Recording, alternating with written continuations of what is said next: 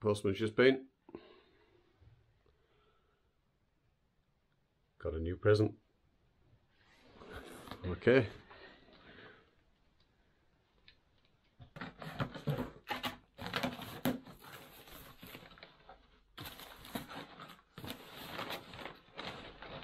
So, I've been waiting about a week for this. Just over a week, isn't it? From order. Yes. But when something's custom made. Absolutely. Oh,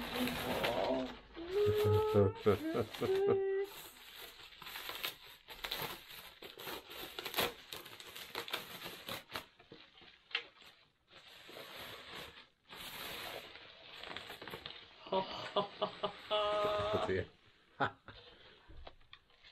look at that. Okay. That is amazing. I'll do it that way so you can see it in the light. Yeah.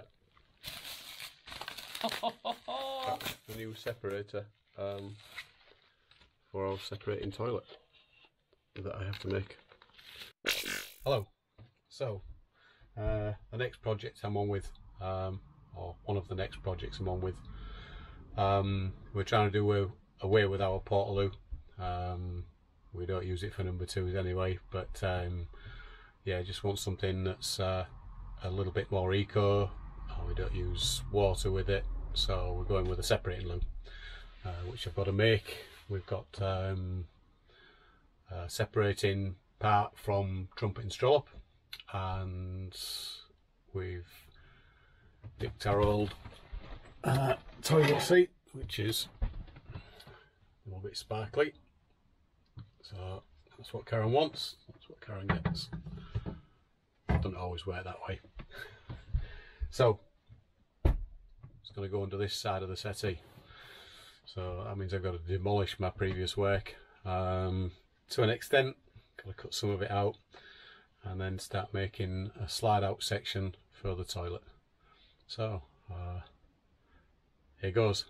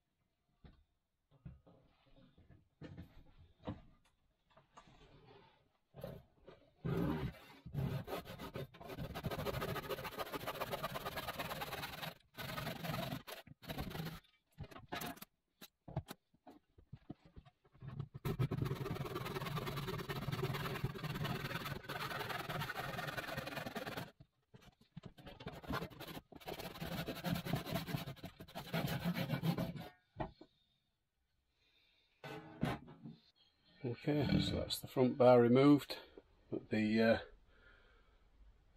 door was hinged upon, and that's where the toilet's going to live.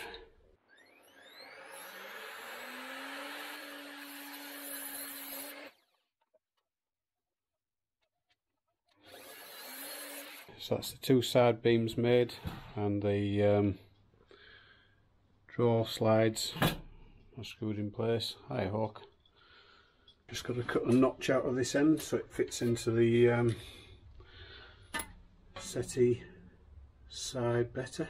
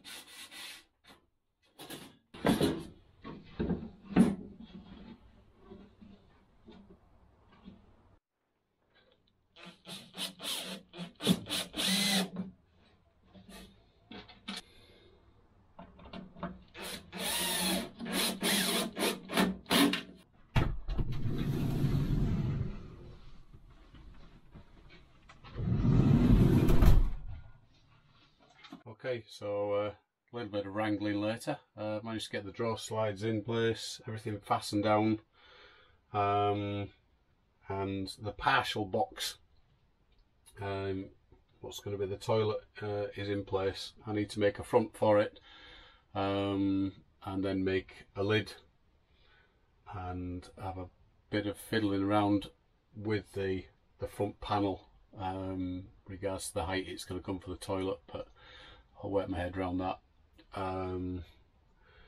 We've decided what position the toilet's going to be at, so it leaves some space for sawdust and, you know, toilet bags and things like that. So hopefully we'll be able to crack on again tomorrow night. It's a bit late for using the circular saw, so I shall catch you in the next bit. Oh, nearly forgot to show you. There's the sliding mechanism. So that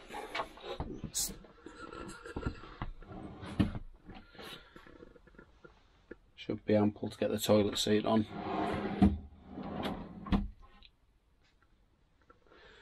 Slides back fully. Should be enough space there. Right, catch you tomorrow. Right, so we're in the garage now, and I've just been making a front and a top for this box. It's quite a sturdy box, but I don't suppose you want it collapsing as you sit down for anything. So what I've ended up with is a slight slope out to match the settee. I'm not sure I'm staying with that front piece, but we'll sort of see how it goes. And then the seat's going to be set off to one side, so we can actually have room for a couple of compartments there. Sawdust and a scoop and some wet wipes, a toilet roll or something like that. I'm just going to mark inside the toilet seat, just to see where that's going to sit. I'll just make sure where that's going to sit.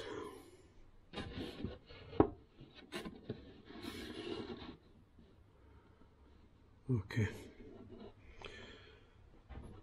So the important part to cut out is where this is going to drop through, really. Just need to try and assess. Yeah, there's going to have to be a fair bit extra taken out, so what I'll do is I'll draw around the separator. Once I get it squared up, obviously the lip that's down there, the cut needs to be just near to this edge, so further in. Got the inside line, which is the toilet seat, and this line to cut, and this is the outside.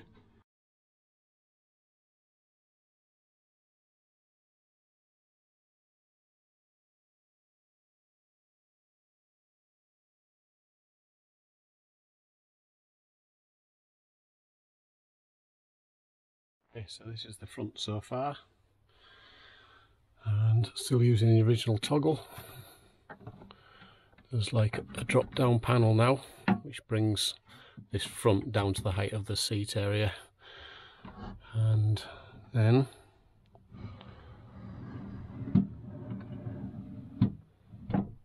that's the toilet. Now this is one thing, I'm parked on a slope at the moment, but I need to try and make a stop somehow, so that it doesn't just slide back when you sit on it. I've just been to see my mate Ian, who has supplied me with a couple of bait buckets, with a cut out of the front of one of them, to allow for the separator to sit at the front of it. Then put a bag in there, sawdust, and there's our poo storage.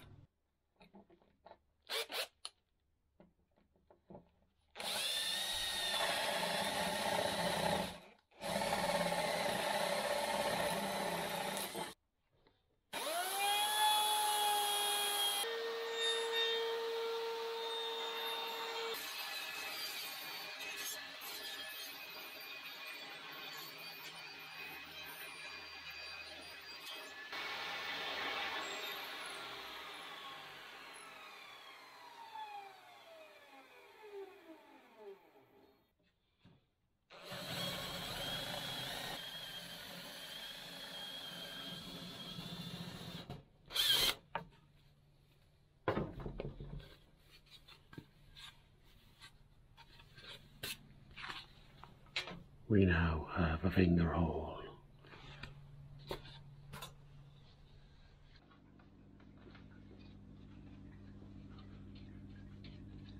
Top surface of the toilet, currently being painted by my lovely wife Karen. Chief painter and decorator.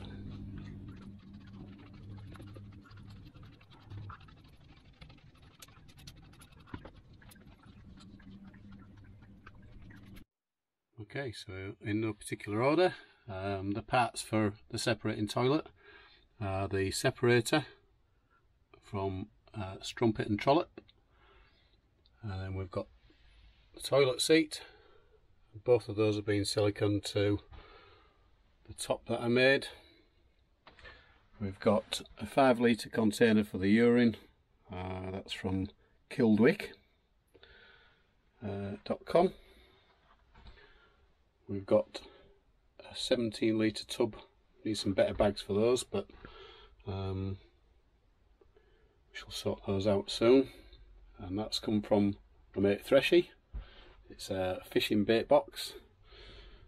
I also made a top from some of the spare timber from our wall, so that's to go above the sawdust container, and there's the said sawdust, just a couple of quid from Home Bargains, and there's the box in place.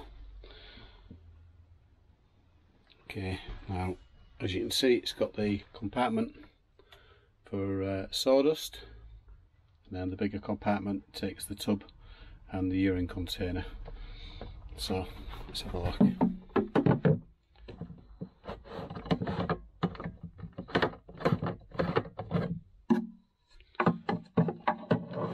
There.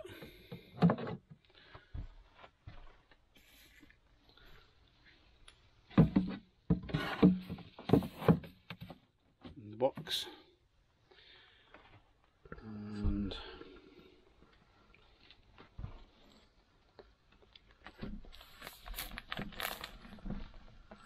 it's a bit of a tight fit next to the cushion, but it's the sawdust in place. Obviously needs cutting open.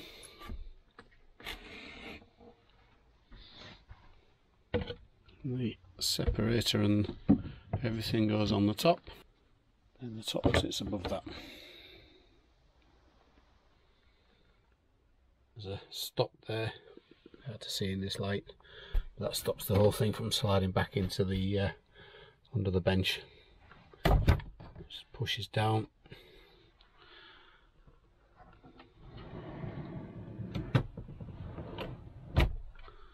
Slides into place, and then this flap lifts up.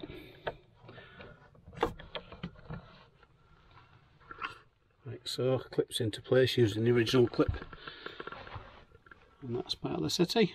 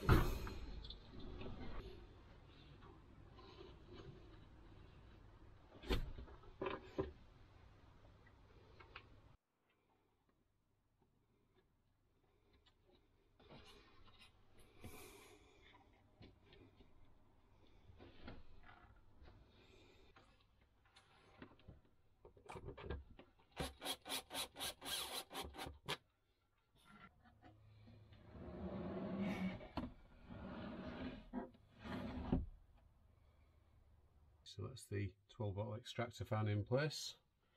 There's a bit of ply above it, and that's purely to take up the gap between the drawer bottom and the floor of the van, so it will draw directly through from the drawer as opposed to the rest of the van.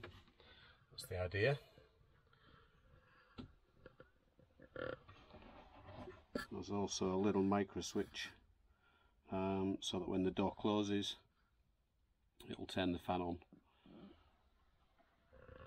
Do have an isolating switch in there, so when the toilet isn't in use, then I can take the power away from it so that we don't flatten the batteries just using the toilet sat. Okay, so when this closes,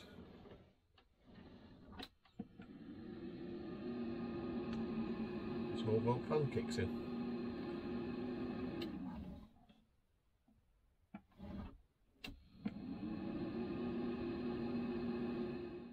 Well done if you've made it to the end of this video. I got the separating toilet that we wanted in the space that we wanted, non-conventional space, so it took a bit of to and fro with some of the components, but yeah, we've got what we wanted in the end.